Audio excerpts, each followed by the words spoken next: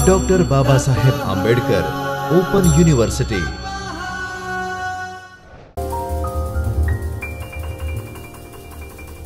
नमस्ते विद्यार्थी मित्रों, doctor Baba Saheb Ambedkar open university चैतन्य स्टूडियो में आपનું સ્વાગત છે। મિત્રો, સમાજશાસ્ત્ર વિષયમાં બેચલર ઓફ આર્ટ્સ BA ના પાઠ્યક્રમ 5 આદિવાસી સમાજનું સમાજશાસ્ત્રના એકમ નંબર 3 વિશે આપણે સમજ કેળવીએ। એકમનો વિષય છે વસ્તીશાસ્ત્રીય સ્વરૂપ, આદિવાસી લોકો, વહેંચણી અને રહેઠાણ। આદિવાસી સમાજમાં જે વસ્તીશાસ્ત્રીય સ્વરૂપ છે ભારતમાં, ગુજરાતમાં, તો એનો આખો ખ્યાલ મેળવીએ। એનું સ્વરૂપ, પછી આદિવાસી લોકોની વહેંચણી અને રહેઠાણ કયા પ્રકારના છે, તો એની વિશે પણ આપણે સમજ કેળવીએ। આદિવાસી ઓળખને પહેલાં સમજીએ કે આદિવાસી ઓળખ એટલે શું। અગાઉના વ્યાખ્યાનોમાં આદિવાસીનો અર્થ, આદિમનો અર્થ આપ સમજ્યા જ હશો। તો આદિવાસી ઓળખ, ટ્રાઇબલ આઇડેન્ટિટી એટલે શું, એના વિશે આપણે સમજીએ। તો જે મુદ્દાઓ જે છે આપ જોઈ શકો છો, એમાં દરેક સમાજને પોતાની વિશિષ્ટ સંસ્કૃતિ હોય છે। એક સમાજના સભ્યોની વિશેષતાભરી વર્તણૂકો કેટલીક દ્રષ્ટિએ ધ્યાન ખેંચે એવી પણ હોય છે। માનવશાસ્ત્ર એ દર્શાવે છે કે વિવિધ માનવ સમુદાયોની વિવિધ વર્તણૂક, જાતિભેદો વગેરે સાંસ્કૃતિક અનુભવની ઉપજ છે। સંસ્કૃતિમાં સમાવાયેલા ટેવો અને વ્યવહારોની રીતો, વ્યક્તિગત વ્યવહારો ભિન્ન હોય છે। આમ કેટલીક સામુદાયિક ટેવો હોય છે જેને લોકરીતિઓ, રૂઢિઓ કે રિવાજોના નામે આપણે ઓળખીએ છીએ। આ ટેવો, રિવાજો અને રૂઢિઓ એક પેઢીમાંથી બીજી પેઢીમાં અને એક માનવ સમૂહમાંથી બીજા માનવ સમૂહમાં હસ્તાંતરિત થાય છે। એટલે ઓળખ એટલે સાંસ્કૃતિક જે ઓળખ જે છે, કલ્ચરલ આઇડેન્ટિટી, જાતિગત ઓળખ છે। તો એ જાતિગત ઓળખને મુદ્દાઓને સમજવા હોય તો આ બાબતોને આપ સમજી લો તો વિસ્તારથી આપ સૈદ્ધાંતિક રીતે આઇડેન્ટિટી એટલે શું, ઓળખ એટલે શું એ પણ આપ સમજી શકો, તો જ એ સમાજ કે સંસ્કૃતિ વિશે આપ વિસ્તારથી સમજી શકો છો। તો છેલ્લો મુદ્દો જે છે, આ ટેવો, રિવાજો અને રૂઢિઓ એક પેઢીમાંથી બીજી પેઢીમાં અને એક માનવ સમૂહમાંથી બીજા માનવ સમૂહમાં હસ્તાંતરિત થાય છે।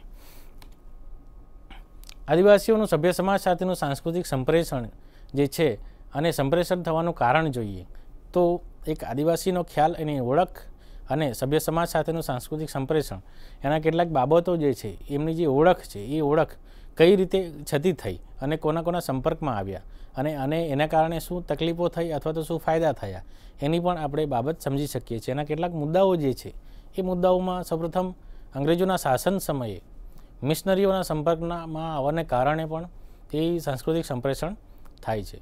બીજું છે રાજકીય કર્મચારીઓનો સંપર્ક। ભારત આઝાદ થયું અથવા તો બ્રિટિશ સમય દરમિયાન પણ જે રાજકીય કર્મચારીઓ જે સંપર્કમાં આવ્યા, એ રાજકીય કર્મચારીઓના સંપર્કને કારણે પણ એ સાંસ્કૃતિક સંપ્રેષણ થવા આવ્યું। બીજું છે બ્રાહ્મણ સમાજ, પૂજારી, સાધુ, સંન્યાસીઓનો જે સંપર્ક થતો આવ્યો અને એને કારણે જે સાંસ્કૃતિક વિવિધતા સર્જાઈ, સાંસ્કૃતિક પરિવર્તનો સર્જાયા, તો એમાં પણ એક આખી ઓળખ એમની જે હતી અથવા એનાથી આગળ આવી અથવા તો પાછળ ધકેલાઈ અથવા તો સાંસ્કૃતિક ભંગાણ થવા લાગ્યું, એવી બાબતો પણ આ મુદ્દાઓમાંથી આપણે સમજી શકીએ। પછી છે ખાણ ખનીજ તેમજ ઔદ્યોગિક એકમો સાથેનો સંપર્ક જે છે। જેટલા પણ ટ્રાઇબલ એરિયાની જ્યારે વાત આવે, જિયોગ્રાફિકલ એરિયા, ત્યાં મિનરલ્સ સૌથી વધુ છે। કુદરતી રીતે જ જે રીતે અખાતી દેશોમાં પેટ્રોલિયમ પેદાશો સૌથી વધુ ઉત્પન્ન થાય છે, તે જ રીતે ભારતમાં પણ લોખંડથી લઈને સોના સુધીની જે મિનરલ્સ આપણને મળે છે, એ મિનરલ્સ સૌથી વધુ આ એરિયામાં છે। અને એને કારણે જે ઔદ્યોગિક પોલિસી થઈ સરકારશ્રી દ્વારા, વિકાસના જે પરિમાણો રચાયા અને એને કારણે સૌથી વધુ જે ઔદ્યોગિક એકમો એ જ એરિયામાં સ્થાપાયા, તો એને કારણે પણ જે ઔદ્યોગિક કોલોનિયલ પ્રથા વિકસી અને એ તો વિકસી જ પણ સંપર્કમાં આવતાની સાથે જ સૌથી વધુ એ ઔદ્યોગિક મજૂરમાં પરિણમ્યો અને એને કારણે પણ સાંસ્કૃતિક સંપ્રેષણ થયું। કેટલીક વાર ઔદ્યોગિક સંસ્કૃતિને પણ એમણે એડોપ્ટ કરી। તો આ બધી બાબતો ઔદ્યોગિક ખાણ ખનીજ એકમો અને ઔદ્યોગિક એકમો સાથેના સંપર્કને કારણે પણ એ સંપ્રેષણ થાય છે। વિશ્વયુદ્ધને કારણે શસ્ત્રોનો ઉપયોગ, હાટ બજારના વેપારીઓ દ્વારા સાથેનો સંપર્ક, ભારતીય સ્વાતંત્ર્ય ચળવળ એટલે કે જ્યારે બ્રિટિશરો સામે હિન્દી રાષ્ટ્રીય મહાસભાના નેતાઓ અને 1947 સુધી 15 ઓગસ્ટ 1947 સુધીની જે સ્વાતંત્ર્ય લડત છે અને એને કારણે પણ એ લોકો સૌથી વધુ આદિવાસી બિન આદિવાસી સંબંધો વિકસ્યા અને સાંસ્કૃતિક સંપ્રેષણ, એકબીજામાં જે સારી સંસ્કૃતિ હતી એ એડોપ્ટ થઈ અને જે ન થવા જેવી હતી એ પણ વધારે એમાં સાંસ્કૃતિક ભંગાણ થયું। તો આ જે એરા હતો ભારતીય સ્વાતંત્ર્ય ચળવળ, એ દરમિયાન પણ થાય છે। માર્ગ પરિવહન, સામુદાયિક વિકાસ યોજનાઓ તથા સ્વૈચ્છિક સંસ્થાઓના જે સૌથી વધુ સંપર્કો થયા એને કારણે પણ આ બાબત વિકસી.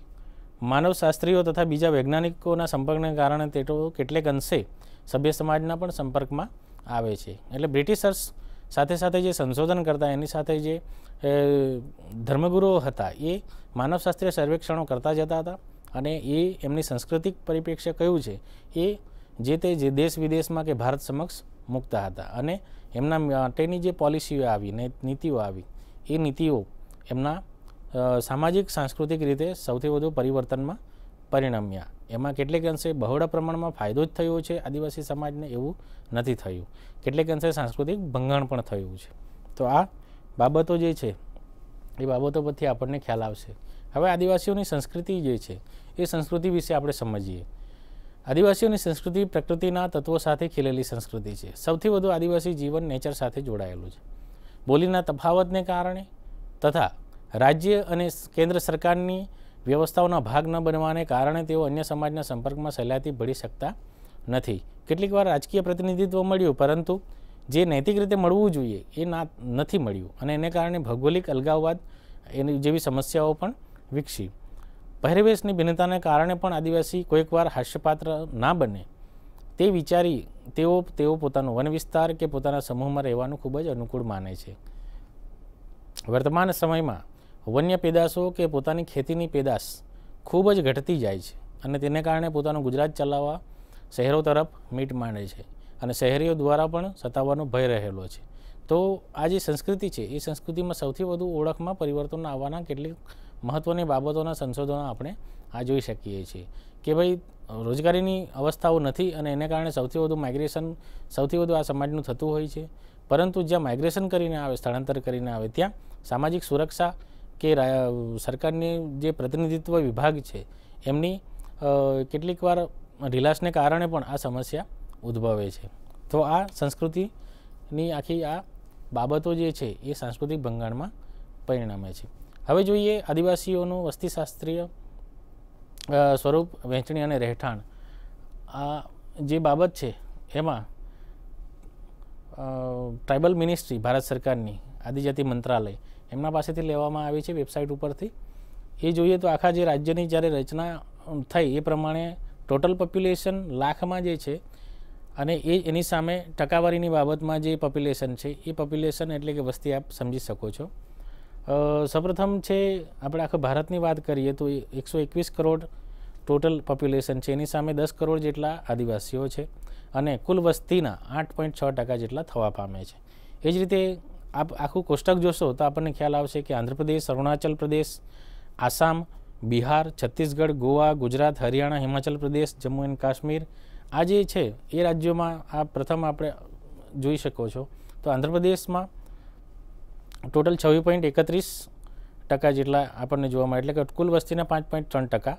એ જ રીતે અરુણાચલ પ્રદેશમાં 68.8%, આસામમાં 12.4%, બિહારમાં 1.3%, છત્તીસગઢમાં 30.6%, ગોવાની જ્યારે વાત આવે તો 10.2%, ટોટલ 10.2%, ગુજરાતમાં 14.8%, હરિયાણા જે છે એમાં 14.8%, હિમાચલ પ્રદેશ 5.7%, જમ્મુ એન્ડ કાશ્મીરની જ્યારે વાત આવે ત્યારે 11.19% જેટલા આપણે આદિવાસી સમૂહો જોવા મળે છે. એ જ રીતે ઝારખંડ ટોટલ 26.2% જેટલો સૌથી વધુ બહુલ ક્ષેત્ર જે છે ટ્રાઇબલથી.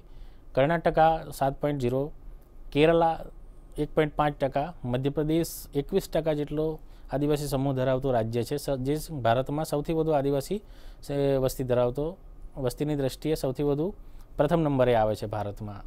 મહારાષ્ટ્ર 9.4%, મણિપુર 40.9%, મેઘાલય 86.1%. ટોટલ મેઘાલય જે છે એ સૌથી વધુ આદિવાસી બહુલ ક્ષેત્ર છે જે 86% વિસ્તાર છે. મિઝોરમ 94.4%, નાગાલેન્ડ 86.5%, ઓરિસ્સા 22.8%. આ જે છે એ રાજકીય રીતે ટોટલ જે ક્ષેત્ર છે આપ જોઈ શકો છો કે total percentage in India state to the total population of India state. એટલે આ ટકાવારી આમાં લાખમાં, ટોટલ વસ્તી લાખમાં, એટલે આ જે છે 121 કરોડ, 4 કરોડ 93 લાખ એ જ રીતે આ આખી ટકાવારી આપ સમજી શકો છો. એમાં આ ટકાવારીની ટોટલ ટકાવારી આપ વિસ્તારથી, દાખલા તરીકે આપણા ગુજરાતની વાત કરીએ તો ટોટલ 89 લાખની વસ્તી ધરાવતો સમૂહ આદિવાસી સમૂહ છે, જ્યારે 14.8% ટોટલ પોપ્યુલેશન વસ્તીની દ્રષ્ટિએ ટોટલ ટકાવારી 14 એટલે કે 15% છે, જે ભારતમાં 8.5% પ્રતિનિધિત્વ કરે છે. એટલે આ આખી આપ સમજાય ઝારખંડમાં 26.2%, જ્યારે ભારતમાં 8% થાય છે, 8.3%. કર્ણાટકા 7.0, જ્યારે ભારતમાં એમનું પ્રતિનિધિત્વ 4.1. કેરાલાની જ્યારે વાત આવે છે ત્યારે 1.5% વસ્તી છે, જ્યારે 0.2% જેટલો પ્રતિનિધિત્વ ધરાવતો આદિવાસી સમૂહ કેરાલા પાસે છે. મધ્યપ્રદેશમાં સૌથી વધુ છે 21.1%, જ્યારે એ કુલ ભારતના 14% થાય છે કુલ ભારતની વસ્તીના. મહારાષ્ટ્રમાં પણ એ રીતે છે 9.4%, 10.1 ટોટલ ભારતની વસ્તીના કુલ ટકાવારીના ભાગરૂપે છે. મણિપુર 40.9% છે ટોટલ રાજ્યને ધ્યાનમાં રાખીને, જ્યારે 1.1% ટોટલ વસ્તીને ધ્યાનમાં રાખીને થાય છે. એ જ રીતે મેઘાલય 86.1, જ્યારે ભારતીય પ્રતિનિધિત્વમાં વસ્તીની દ્રષ્ટિએ 2.4% આદિવાસી સમાજની વસ્તી છે. મિઝોરમ 94.4%, ટોટલ મિઝોરમ જે છે સૌથી વધુ 99% જેટલું, જે 94.4% જેટલું વસ્તી ધરાવતો બહુલ ક્ષેત્ર છે. એ જ રીતે ઓરિસ્સા 22.8%, જ્યારે ટોટલ વસ્તીના પ્રતિનિધિત્વ રૂપ 9.2% થાય છે. એ જ રીતે પંજાબમાં આદિવાસીઓનું સમૂહની વસ્તી જોવા મળતી નથી, જે અહીં આંકડા ઉપલબ્ધ નથી. રાજસ્થાનમાં ટોટલ 13.5%, જ્યારે કુલ વસ્તીના 8.8% ભારતની દ્રષ્ટિએ. સિક્કિમ 33.8%, જ્યારે 0.2% ભારતની દ્રષ્ટિએ. એ જ રીતે તામિલનાડુ 1.1, જ્યારે 0.8% જે છે એ ભારતની દ્રષ્ટિએ ટોટલ ટકાવારી છે. તેલંગાણા 9.3, જ્યારે 3.1 એ ટોટલ પ્રતિનિધિત્વ ભારતની દ્રષ્ટિએ, ભારતની વસ્તીને ધ્યાનમાં રાખીને. એ જ રીતે ત્રિપુરા 31.8, જ્યારે 1.1% ટોટલ પોપ્યુલેશન ભારતીય પરિપ્રેક્ષ્યમાં છે. ઉત્તર પ્રદેશ 0.6% જેટલો વસ્તી વિસ્તાર આદિવાસી સમૂહ જોવા મળે છે, જે કુલ વસ્તીના 1.1% જેટલો થવા પામે છે. વેસ્ટ બેંગોલ જે છે 5.8%, 5.1% જેટલો વસ્તી જે છે એ એમની આ ટકાવારી જે છે એ મિનિસ્ટ્રી ઓફ ટ્રાઇબલ અફેર્સની વેબસાઇટ ઉપર ઉપલબ્ધ છે. આપ એમનો પણ વિસ્તારથી અભ્યાસ કરી શકો છો. આંદમાન અને નિકોબાર આઇસલેન્ડ જે છે દ્વીપ સમૂહ, એમાં 7.5%, કુલ પોપ્યુલેશન 7.5% છે, જે 0% અત્યારે બતાવે છે કુલ વસ્તીના પ્રતિનિધિ 0.0. ચંડીગઢ જ્યારે વાત આવે છે, એમાં ચંડીગઢમાં આદિવાસી સમૂહની વસ્તી બિલકુલ જોવા મળતી નથી એવું માની શકીએ, જે આ આંકડા પરથી આપણે જોઈ શકીએ. દાદરા અને નગર હવેલી જે છે એ 52% જેટલો બહુલ ક્ષેત્ર છે, જે રાજકીય પ્રતિનિધિત્વમાં પણ રાજકીય અનામત લોકસભા સીટ એમના શેડ્યુલ ટ્રાઇબની મળે છે. એ જ રીતે દમણ અને દીવ 6.3%, જ્યારે ટ્રાઇબલ પોપ્યુલેશનનું પ્રતિનિધિત્વ 0. દિલ્હી બિલકુલ આપણને જોવા નથી મળતું, પરંતુ જે આંકડા ઉપલબ્ધ છે એ પ્રમાણે અત્યારે નથી.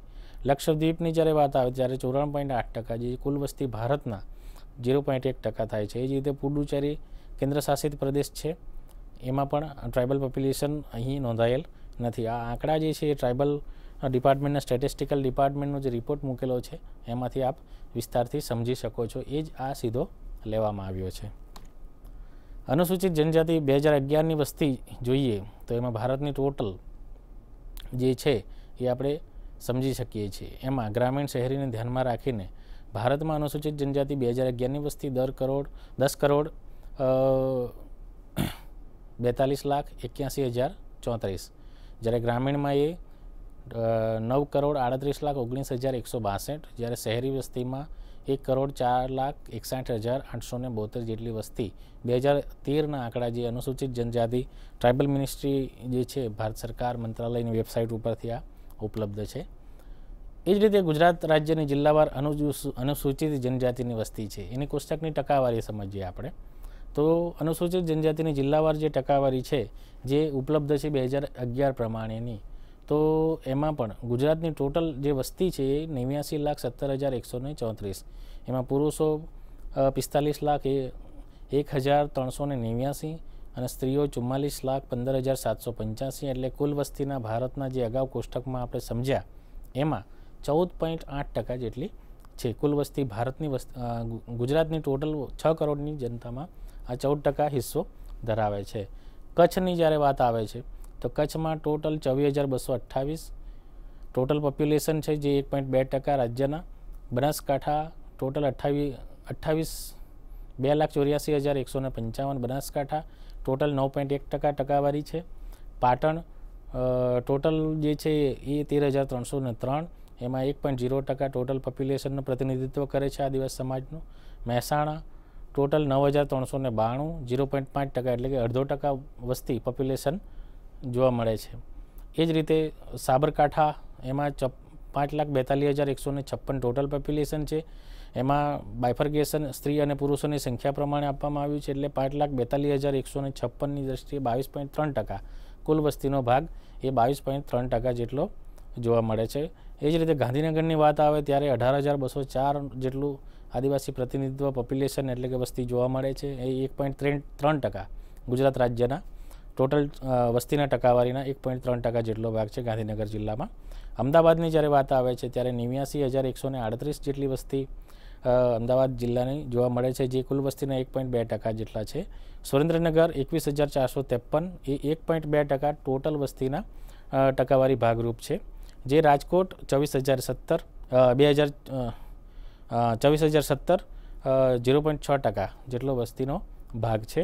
જામનગરમાં 24,187, જે 1.1%. જે ગીર, બરડા અને આલેજનો જો આખો વિસ્તાર છે, જે રબારી સમાજ, ભરવાડ સમાજ, ચારણ સમાજ, જે અનુસૂચિત જનજાતિ તરીકે વ્યાખ્યાયિત છે, શિડ્યુલ પ્રમાણે એમનું વ્યાખ્યાયિત કરવામાં આવ્યું છે, એમની વસ્તીને ધ્યાનમાં રાખીને ગીર, બરડા, આલેજ જે જામનગરનો વિસ્તાર સુધીનો પ્રદેશમાં આ વસ્તી જોવા મળે છે.